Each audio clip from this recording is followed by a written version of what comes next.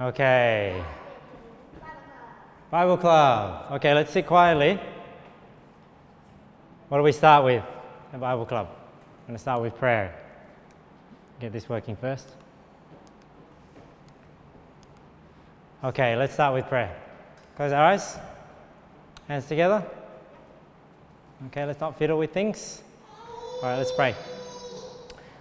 All right, dear Lord Jesus, thank you for gathering us here. We pray, Lord, that you'll bless this activity today and the lesson, and pray, Lord, that you'll help the kids to remember and have fun. And thank you, Lord, for bringing us here. We pray in Jesus' name. Amen.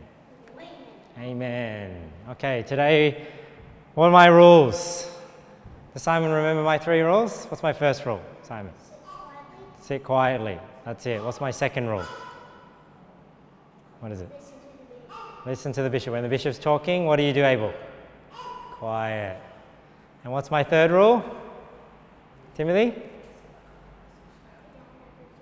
If you want to say something. That's right. Good work. Good job, Timothy. You remember the 3 rules that I have. So sit quietly.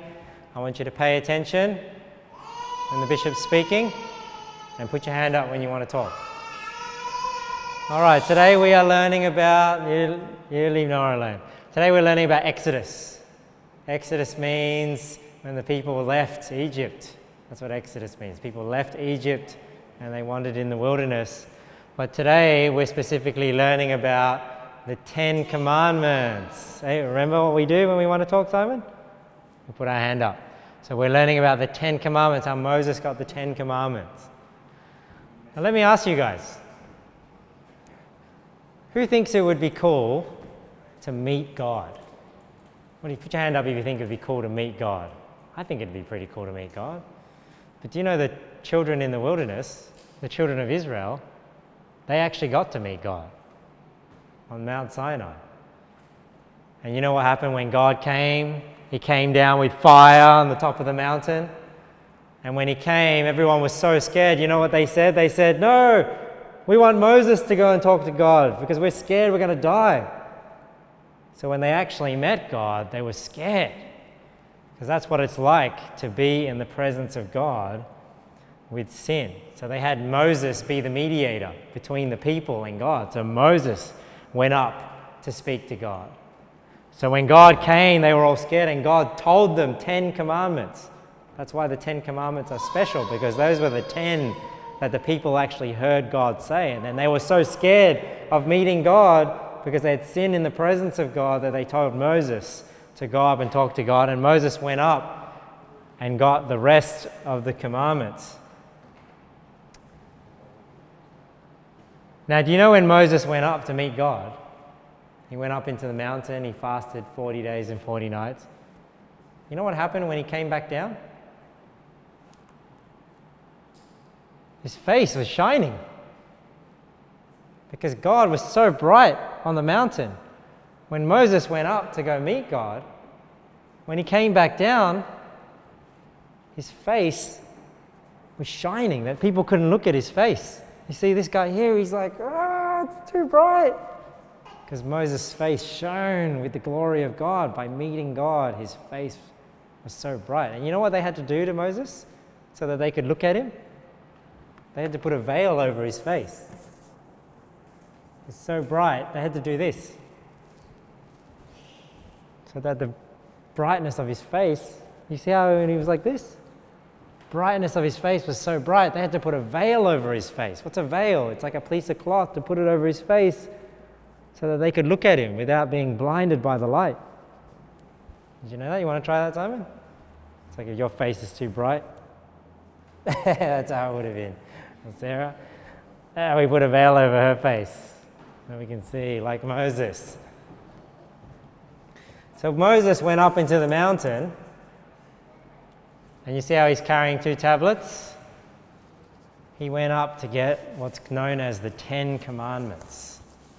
Like this. This is what we're making today. Okay, so the 10 Commandments on tablets. And you know one other thing that's special about the 10 Commandments? When Moses went up into the mountain, hello, take a seat. These 10 Commandments that God spake to the children of Israel, When Moses went up to the mountain, God actually wrote them himself on the stone with his finger. So what are the 10 commandments? We've got them here. First one is, thou shalt have no other gods before me. So that's our verse today. Our verse today is, thou shalt have no other gods before me. It's the first of the 10 commandments. Do you want to read this together? We're going to say the chapter and we're going to say the verse. So we're going to go Exodus chapter 20, verse 3.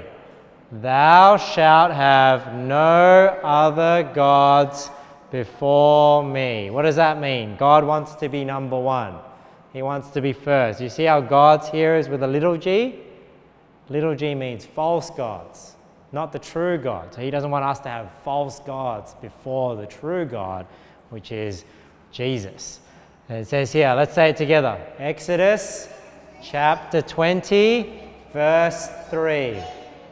Thou shalt have no other gods before me.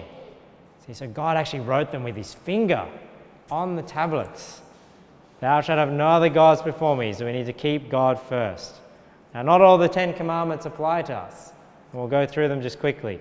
Thou shalt not make unto thee any graven image. So this is where we don't have idols. Thou shalt not take the name of the Lord thy God in vain. What does that mean? That means if you call yourself a Christian, you need to live as a Christian. You can't take God's name and then drag it through the mud. Number 4, remember the Sabbath day to keep it holy. So this one no longer applies to us. This is when they couldn't work on Saturday. And on the back of them we have 5 to 10. Honor thy father and mother. Thou shalt not kill. You can't kill innocent people. Thou shalt not commit adultery. That's when you sleep with somebody that's not somebody you're married to. Thou shalt not steal. Thou shalt not bear false witness against thy neighbor. That's lying about other people. And thou shalt not covet. That's when you desire things that aren't yours. Okay, it's not good to be covetous and materialistic. Now Moses, if you remember, when he went up to the mountain, remember when people were scared to see God? They needed a mediator because they couldn't be in with God's presence with sin. So just like Moses was the mediator between the people of Israel and God, who's our mediator? Put your hand up if you know who our mediator is. Timothy. God. That's right, God in the flesh. What's his name? Put your hand up if you know his name. Simon. Jesus, that's right. Jesus is our mediator. So that's why we can be in the presence of God, because we have a mediator, Jesus Christ.